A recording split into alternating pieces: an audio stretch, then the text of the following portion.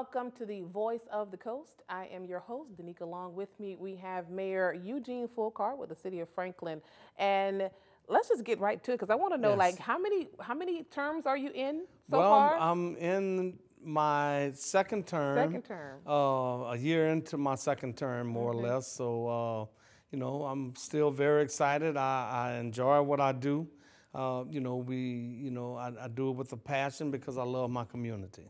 Awesome, great. And of course, that means there's still time for you to do more work. Yes, we have work to do, and many times I say sometimes one term is too many for some people, and but sometimes you need more than one term to really get some things done, and that's what we're doing. Awesome. Well, let's get right to that. You kind Yes. of gave me a good little segue. So one of the things that I know that you have been really digging into, no pun intended, and that of course is the water distribution system in Franklin. I know that has been kind of a source of contention, for you, Right. the city, all your employees, I'm sure, because you guys have been kind of replacing lots of water lines in the past couple of months. Yes, I'm glad you've asked that because we have many water lines in Franklin that were placed down in 1908. That is 115 years ago.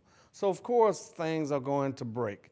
We had an unprecedented drought this past summer, unprecedented heat wave. So, when you have unprecedented droughts like that with lack of rainfall, it causes the ground to shift underground and it causes our pipes to shift. So we have to fix those pipes. We're very aggressive with fixing the pipes when they break. We fix them. We go back in with brand new equipment to repair those lines.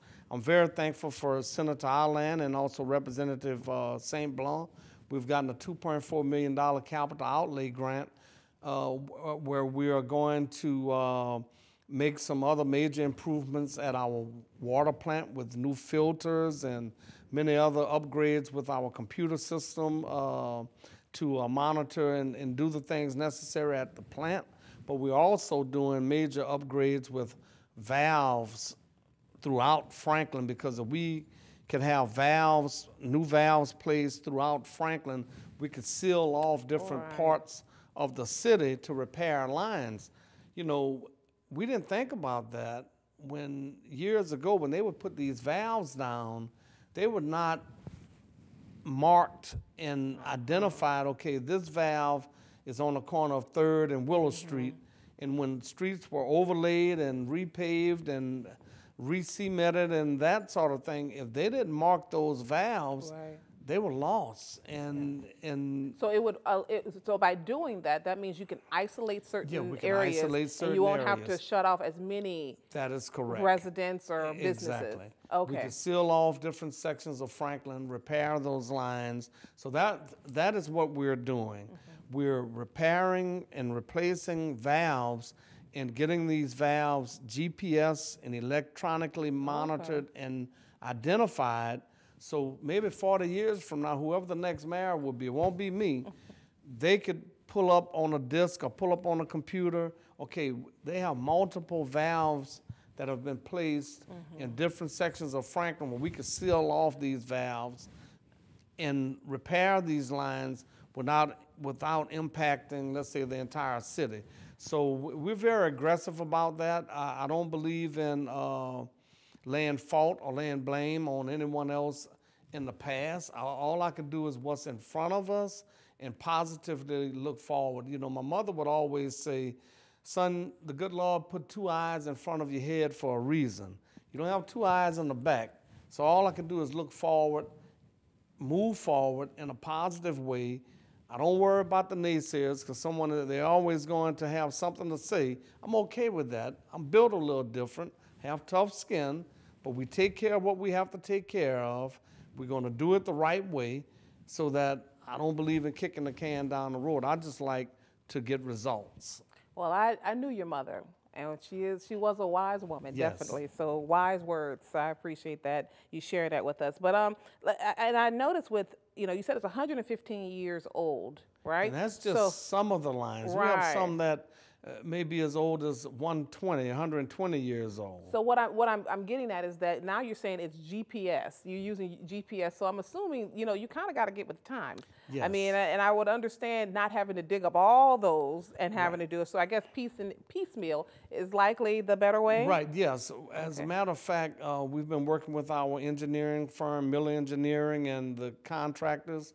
And once we go in and start putting these new valves down, they will be forever electronically marked and done in a digital format so that we'll know where these lines are so that we could, you know, shut off these valves and repair these lines. Awesome. Okay. Well, thank you for kicking off the first segment Yes, thank you. with something that has been kind of plaguing a lot of, I guess, interest for people. Yes, So, you know, on this show, the good, the bad, and the ugly. So come on back. Yes. We're going to talk about more right here on the Voice of the Coast. Thank you.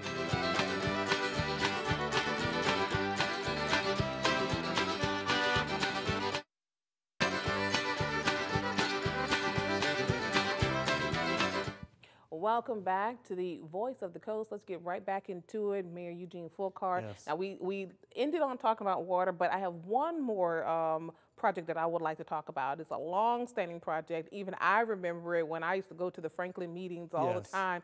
Casey Street, you know, tell us where you are in the process. Yes, we're very, very excited about Casey Street. We've had Casey Street in our capital outlay, 5-year capital outlay plan for the last probably 18 years. Every year we would always keep Casey Street in that capital outlay long-term project list as a wish list, and it has finally come to fruition where we've gotten the funding to redo Casey Street. It's a $2.3 million project where we're redoing water lines, sewer lines. It's taking care of some sewer issues we've had on the Casey Street area, drainage issues that we're addressing with Casey Street, and a complete overlay of Casey Street.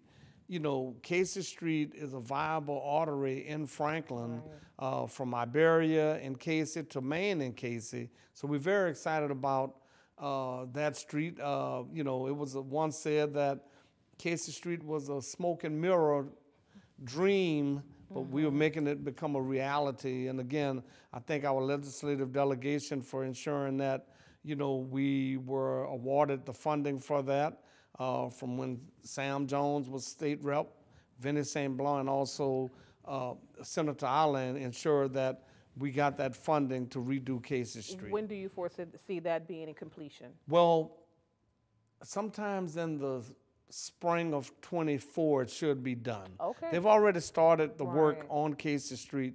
It's a very complicated, very tedious job because you have many of the residents' homes that are very close to Casey Street, so they have to kind of intricately work on Casey Street. But we're very, very excited on that particular project. Y'all might want to do a ribbon cutting for that. Well, yeah, we're going to You do might something have to for do it some because kind of it's celebration. been a number of years in the making, and we're just very excited that we're getting that done. Awesome. Now, with all this money that's coming through down the pipeline, you also have some monies for playground equipment.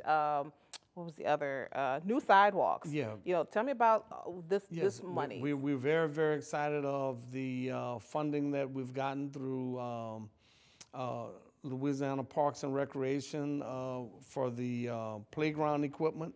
We're outfitting Broussard Harris, Franklin City Park, Caffrey Park, and Petco Park with brand new playground equipment. And we're very, very excited about that because the playground equipment in Broussard Harris and the Franklin City Park had been in some deplorable shape for some time. So I'm very excited that we're getting that done. We're moving forward with our HVAC systems at Broussard Harris and O'Neill Recreation Center.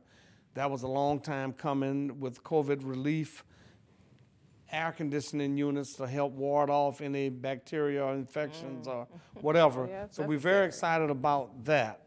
We're also excited about a sidewalk grant that we've been awarded, and we're moving forward on that to help increase in pedestrian traffic throughout Franklin. And I like to also remind the citizens, when we get these particular grants, these are earmarked funds that we can only use them for their intended purpose. I can't take a playground grant. We had $400,000 for the playground grant and use that on my water sector. Okay. That's misappropriation of Oh, funding. yes. We cannot do We'll have that. a whole other conversation Yeah, if that was and the case. that's where you get in the line of corruption, and I don't operate like that. We've had 4 clean audits. I'm just very excited that we've been able to have these good audit reports, because you have to present your audit reports to the funding sources so that they can see you're good stewards with your funding. So we ensure that we do these jobs and do them properly and correctly so that we can get these jobs done. And I'm very excited of the projects we're doing. So just for clarification, so I'll know, these are grants. So that means, I'm assuming you have a grant writer who actually goes after these grants. We do our grants in-house. Okay. Between Karen LeBlanc, my Chief Administrative Officer, Mr. Ed, Tammy, Tiger, myself, we all play a part in cobbling together the grants. And then there are some things that we've outsourced with South Central Planning in Houma to help us out with. But for the most part, we do those grants in-house. And they're specifically for those particular projects. Specifically for those projects. All right. We're going to come on back right here on The Voice of the Coast. Yeah.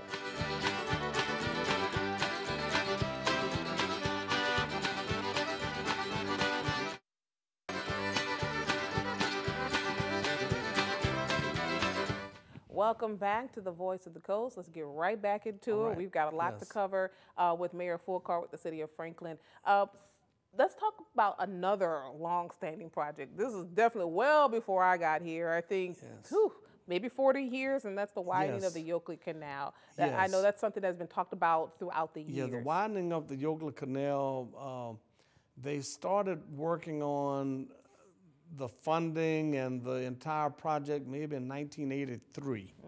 And I think Sam Jones was the mayor of Franklin. My dad was on the city council of Franklin at the time, and they started working in conjunction with the St. Mary Parish government to obtain the funding to widen the Yoakley Canal. But it just takes a while in government. Sometimes the wheels of government turns very, very slow.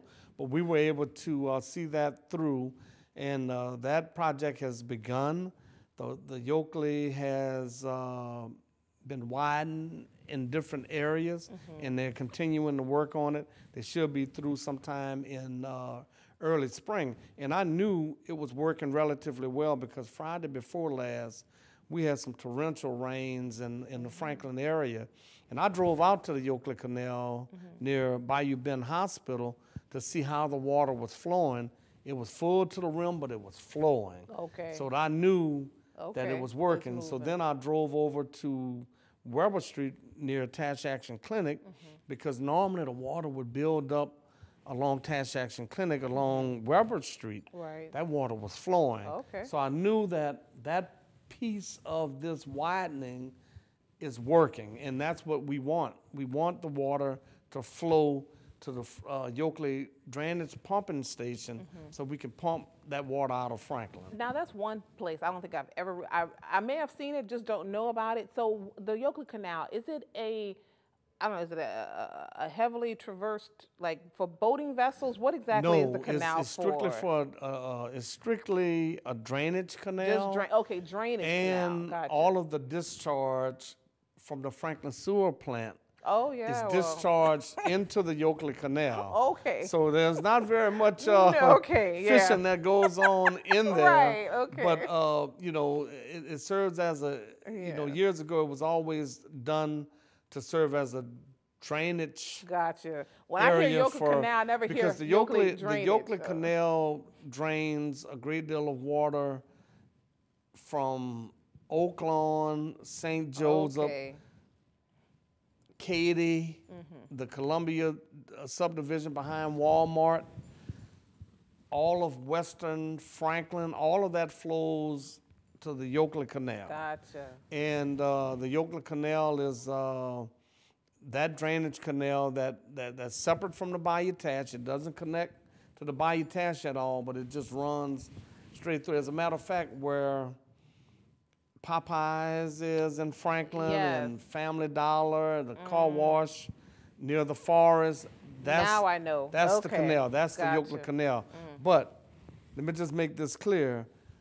The discharge from the Franklin sewer pumping station is not pumped in that section. It's pumped much farther downstream. thank you for that And then by the clarification. time, but it's already been treated and processed so that when the water comes out of the sewer lift station, it's been sanitized, cleaned, and Yeah. everything else, and it's pumped back out into the Euclid Canal, and Mother Nature does what it has to do to filter everything out. Well, let me say thank you very much for that educational lesson because again, Thank you. I've always heard Euclid Canal, but it's Euclid Drainage It's the Canal. Euclid Drainage So, Canal, yes. I appreciate that. Something else that has been a relatively hot topic, and not just in St. Mary Parish, and that Yes. is saltwater intrusion. Yes. Early on, we actually talked to the port director in Morgan City for East St. Mary, but we didn't get an opportunity to talk to West St. Mary to see what, the possibilities of saltwater intrusion occurring in those areas. So, but we're going to hold that question. So Okay. we'll definitely get that going Okay, because yes. everything we heard was New Orleans, but there was a possibility it could have happened here. The conversation was started. We just didn't get a chance to really fully have the conversation when things Exactly. started getting to that point. Right, So come on back right here on the Voice of the Coast. We're with Mayor Eugene Fulcar with the City of Franklin.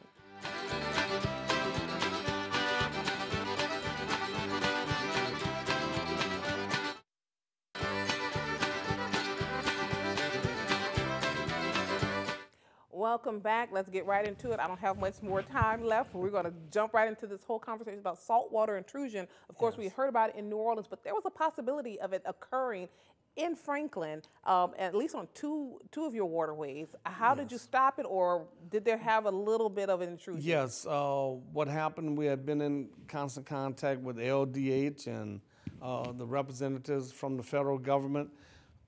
The saltwater intrusion was very serious for us because we draw our water for the entire city of Franklin from the Bayou Tash.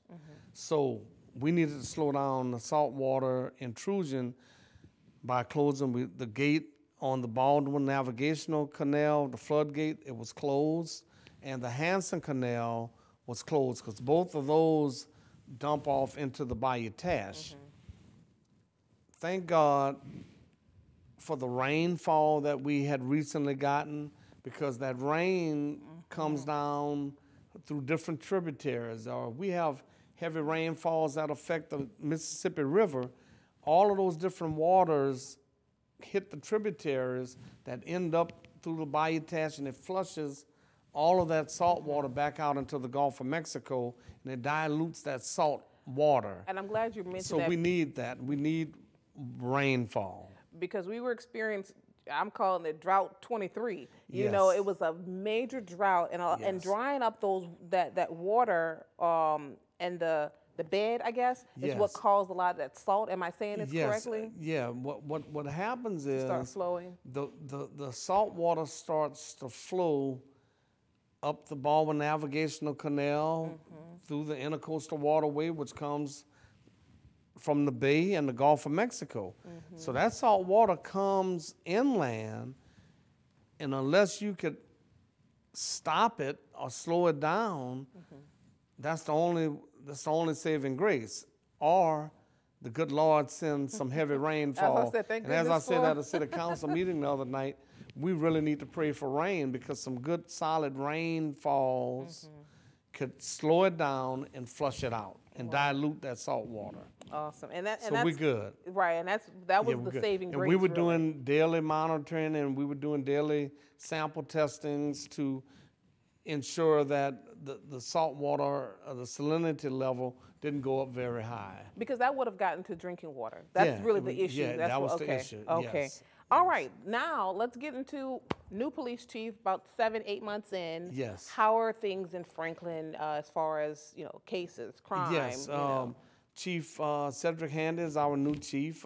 He was appointed and approved back in April, so he's been doing an exceptional job. He's been on top of a great deal of things. Things have gotten very, very quiet. I know many times in law enforcement, it's a pretty thankless job, and it's a tough job when you're in law enforcement. And there are some times when a new chief sometimes might not be very well liked. But some of the folks who may not like a chief or law enforcement are the ones that are out there doing the wrong thing. But if you're doing the wrong thing and things are going on, and you're out there shooting those guns or you're doing illicit activities, of course, you're going to get a knock from Chief Handy, and he's going to come and deal with you in his department. And because, you know, we're no nonsense and we believe in taking care of business the right way. Awesome. I had one more question, but we're going to save it for next time. Okay. But that's all right. Thank you very much for Yes. giving us your time. We appreciate Thank it. you. As well as thank you for giving us your time. We'll see you guys next time. Make sure to subscribe to us on Facebook. We are KWBJ TV 22. Take care.